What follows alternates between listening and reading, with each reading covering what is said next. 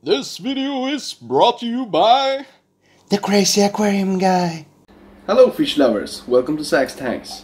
New Aquascape for the Dragon Puffer today. But I don't know, I think I'm gonna do it pretty simple, but I don't know how I'm gonna do it. So I'm gonna show you some stuff first that I have lying here on the floor. And then I'm gonna mount the camera so I can speed it up if it takes too long. But that way you can see what I'm doing for the whole video. So let's go. So I think I will just use Dragonstone. So Dragonstone for Dragon Puffer. I don't have a lot, but they look pretty good. So I think I will do something with at least 4 or 5 of these ones. Probably 4. Probably 5, I mean. Because it usually doesn't look good when you pick even numbers. Even if you do pick rocks, it looks similar. You should have different numbers in there. Odd numbers. Looks better usually. And we have 7 here. And maybe I use all 7. So this is what we are going to work with. And this is the tank right now.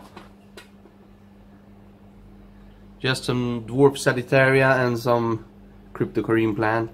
I don't really know what it is. I'm gonna take out the round stones because it doesn't look good if you mix round stones with dragon stones. It doesn't look natural. Otherwise it's gonna be a pretty clean scape. So I'm gonna mount the camera and start to try different aquascapes.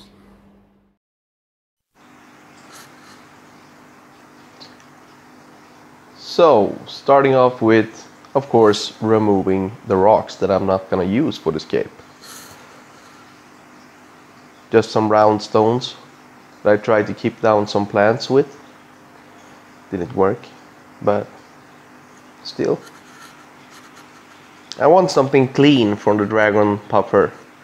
And at the same time, put and place the dragon stones with enough distance from each other so he can have like 6 hiding places in this aquarium. So I can always see him, but he can always hide in different places. And this is gonna be a fast escape. I'm just gonna use dragon stone. So, but try to keep when I try to do an aquascape, I always try to have them pointing at the same direction. You can point them in different direction, but this is a pretty small aquarium, 32 gallon cube, so we don't have the length to work with to have different, to really have different patterns and stuff. So I want all the stones to seem like they are getting a stream of water from the right to the left. So everything, because in nature, if they were on the bottom, when the water crashes down on them year after year, they shape them like that. So you see how I'm trying to make the stones look like, yeah, like they're standing and pointing to the left. Otherwise, I'm just trying different things here. But I think it would look pretty good with something really simple, because you want to have, if you have a dragon puffer, they love to hide, and this way I can see him all the time, but he can also hide all the time. So I'm giving him what he wants and I get what I want. And I can always keep an eye on him.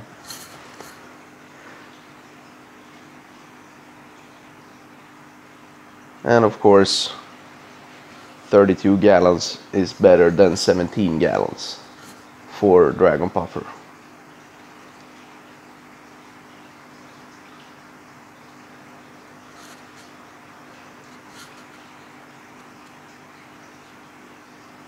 So I thought I would be happy with this, but I'm actually not super happy. I'm ending up moving some other rocks and adding another rock, a different kind of rock with the subwater tang on it, because I wanted something more, something a little bit more green in there. You can do this for hours. You will never be truly satisfied, but yeah, I will probably change it a little bit every now and then, but looks pretty good right now.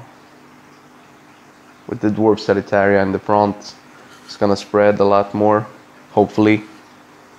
And a simple scape with dragon stones for the dragon puffer. I'm gonna change the water. So now it's looking crystal clear. And you can see the rock is actually an African jade stone with there's a borsal tang on it. But it looks simple and clear. Crystal clear water is always nice. And as you can see, the puffer is going to be able to hide in between all of these stones. And still we have something good to look at. So I'm pretty happy with this. Really fast aquariumscape, really simple aquariumscape. If I know me, I'm gonna add some stuff in later, but for now I'm happy with it. Looking this clean.